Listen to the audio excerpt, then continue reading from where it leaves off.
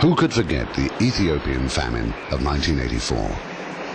When World Vision first arrived in the Ansokya Valley, many people were dying each day, and the vast floor of the valley was a dust bowl. A major emergency relief and feeding program was mounted to save lives in the short term. But Ethiopia and the Ansokya Valley had been in the grip of drought many times before. World Vision knew that without long-term sustainable change, it would be again. Working with the communities of the Ansokya Valley, World Vision began a major redevelopment program to prevent the possibility of another famine devastating the Ansokya Valley and its people. A bridge was constructed to access the valley's richness.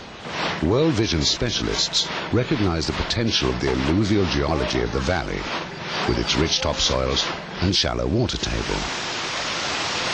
9.7 million seedlings were planted as part of a reforestation program, creating a unique microclimate with the ability to withstand drought.